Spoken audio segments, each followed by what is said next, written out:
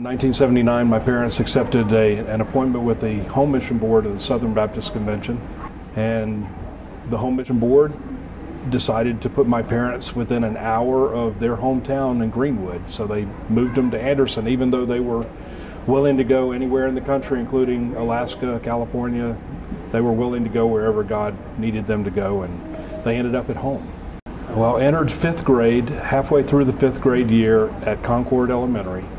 Finished at Concord after sixth grade, went to McCants Junior High School when it was down on Fan Street, then went to Hanna 10th, 11th, 12th grades, graduated Hanna, went Army National Guard between my junior and senior year of high school, and then went to basic training and combat medic school as an E1 private right after high school. Then started college a semester late and started ROTC another year later, and that's how I earned my commission. So I went from E1 to E5 in about 2.5 years, and then was commissioned as an 01 second lieutenant.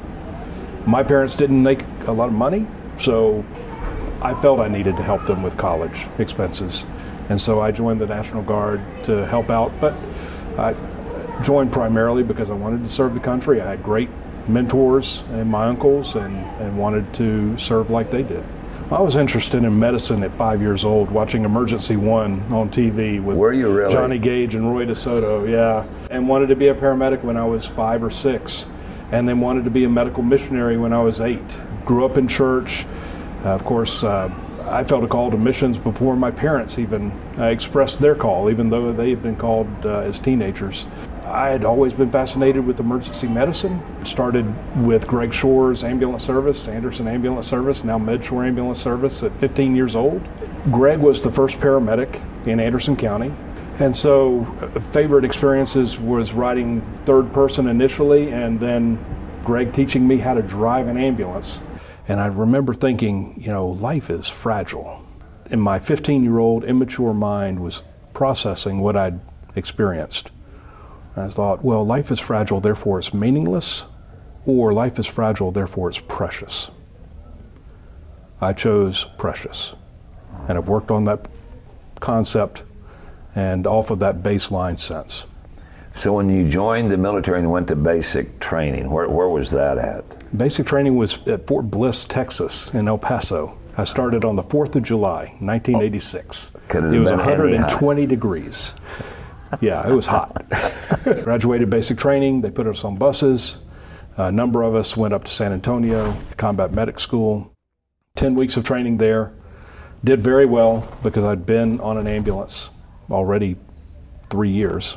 Had any of your cohorts that were studying had that kind of experience? Some did, yeah. Some were already EMTs. Okay.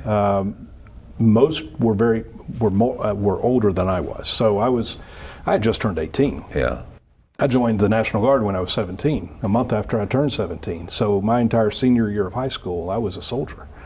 And learning how to be a soldier before I went to basic training and advanced individual training, combat medic school. It was fantastic. Had a missionary couple there who my parents introduced me to, and the Atkinsons really adopted me for the time I was in San Antonio. I went to church with them in a Spanish-speaking church on Sundays, and then ate lunch with them on Sunday afternoons, and stayed with them on most Sunday afternoons before they took me back to the base, because we got at least Sundays off, most Sundays during that training. You finish up your second schooling in San Antonio, then where does Uncle Sam want you to go? I go back to South Carolina. So I'm back here in Anderson with the 263rd Air Defense Artillery when it was a battalion and not a two-star command. When I started at Carson Newman, it made sense for me to transfer to the Tennessee National Guard, so I went to the 278th Armored Cavalry Regiment and became a cadet shortly after that. So I was a simultaneous membership program cadet. So I got to be an ROTC cadet and serve as a soldier in the Tennessee National Guard. And when I was an S&P cadet, we had a shortage of officers in the medical company within the Armored Cavalry Regiment I was working in. And so I was a platoon leader as a cadet. I mean, I've had so many great mentors along my career and in my personal life, Paul, that there's no way I can thank God enough for bringing me through it, what I've come through. During your 30 years, you did some pretty unique things for your country. Yeah. The top three would be what, of all the assignments you had? Wow. Well, the last active duty assignment, I was actually scheduled to be the G2, G3 for the 3rd Medical Command in Kuwait, running all the medical operations for the entire Central Command region. That was in 2013. I was a combat support hospital commander at the time in the Army Reserve on active duty for a year in Kuwait, running all over the Middle East as I had before. And I got a call in November from one of my mentors. He said, well, we've gone through all the dossiers of all of our 06s, captains and colonels in the Navy, Air Force, Army, Marine, Coast Guard, and you're the only one who has experience with consequence management, WMD, weapons of mass destruction, counterproliferation, and nonproliferation. So we've got a mission that we have in mind for you. And it involves a nation in the Middle East. And I said, my curiosity is piqued. He said, do you know where I'm going with this? I said, I think I do, but it sounds like we need to get on a secure phone. And so about a month later, I was in Washington, D.C., prepping for the Syrian chemical weapons demilitarization and our U.S. support to the United Nations and the Organization for Prohibition of Chemical Weapons, OPCW, to locate and transport and destroy Syria's Priority 1 and Priority 2 chemical weapons and precursors. And we destroyed about 600 tons of mustard agent and precursors for nerve agent on board the main trailer deck using very novel technology to destroy it. To destroy that chemical weapon. Out at sea. Out at sea, yep. And so we containerized all of the effluent in that process and then transported that to Germany, and then they incinerated at a hazardous materials incineration facility. And had you not destroyed those chemicals, where would they have ended up and who would they have hurt? Some of those materials have been used against Syrian citizens, against the opposition forces that were going against President Bashar al-Assad. And of course, al-Assad had Vladimir Putin's support. I think probably one as complex was converting, as the commander, a smoke battalion in the Army Reserve to the Army's first chemical, biological, radiological, nuclear, explosive incident response force. The Marine Corps has the CBRF, Chemical Biological Incident Response Force, but this was to be a supercharged unit out of the Army for the consequence management mission of the Northern Command and U.S. Army North, primarily for defense support of civil authorities to augment our civilian authorities, emergency response authorities, emergency management authorities, public health. In case of a major incident, we would go in, we would not take over, we would truly augment, provide resources and support for the civilian authorities. And so we were able to train up a unit of about 1,200 soldiers in 9 months, validate a converted smoke battalion into this new unit within 9 months. We had 7 days to validate the unit, but because of our soldiers and our leaders, and hopefully I had something to do with it as commander, we have validated in 2 days. Wow. And just practiced the rest of the 5 days of our validation time on our operations. That was a great experience. We did deploy several units to assist in other parts of the world, other parts of the nation.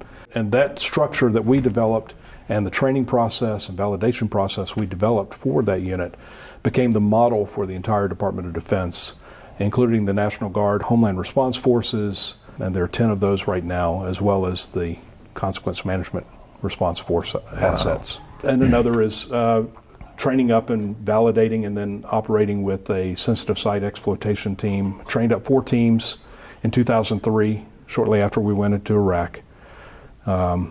Was brought on from the Army Reserves again, onto active duty. Had been doing some of that work as a civilian in the intelligence enterprise, and was asked to do it for our U.S. Army Technical Escort Unit to support our Special Operations Forces and other forces on the ground in Iraq primarily, but also Afghanistan. And then I was able to not only train and validate Team 4, but command Team 4, and supported the Special Mission Unit community as the commander of that team. Well, since moving back here from Maryland, I've been involved with the Anderson County Emergency Management Division. And then in 2008, it went into the Sheriff's Office, and so it's now part of the Sheriff's Department. So I continue to work part-time as an emergency management coordinator, primarily on the big stuff, the winter storms and the tropical depressions and tropical storms, tornadoes, things of that nature. Treasure that time and I continue to use that not only to benefit the county, but also benefit my students. As an Anderson University professor, I chair Homeland Security and Emergency Services degree programs. And so I want to stay engaged in the community that I'm supposedly a professional for. So I want to keep my professional expertise so I can provide those best practices and lessons learned to my students. And I still work part-time with Anderson County Emergency Medical Services as well as a part-time paramedic and the command staff. What's going on up there on that second floor with all your cohorts? Well, a lot of communication and a lot of logistics. So that's really what we're trying to do. We're not commanding any scene. Now, public health situation like COVID-19, that's a little bit different, but most of our effort is getting situational awareness of what's going on, sharing what we're learning with decision makers so they can make effective decisions, maybe providing them some recommendations for decisions, giving them courses of action so that they can choose and make an educated decision, or they can choose whatever they want to do as the county council chair and county administrator, because they're in charge of public safety for the county, or the sheriff as the chief law enforcement officer of the county. So we brief them, we continue to brief local officials, we work with state, local, federal, non-governmental, business leaders to become more resilient and better prepared for the next disaster, but certainly to get through and bounce back economically, culturally, and environmentally from the disaster we're dealing with. And since your retirement, you become a professor at Anderson University. Tell me about that role. I actually helped develop the program, was part of a team of emergency management and emergency services management leaders in 2011 that Professor George Duckworth, our former solicitor here in Anderson and Oconee counties, pulled together as the dean of the School of Criminal Justice. And we determined that we needed a degree completion program for emergency responders, emergency managers, military personnel, those folks, so they could get their bachelor's degree online. And so we started it out in 2011, 2012. I was the lead curriculum developer as an adjunct professor to build that program from scratch with a lot of help from a lot of friends. And then in 2014, we had enough students, and I was actually deployed overseas, overseeing the Syrian chemical weapons demill situation, and got an email from Anderson University saying, hey, we'd like you to come on board full time.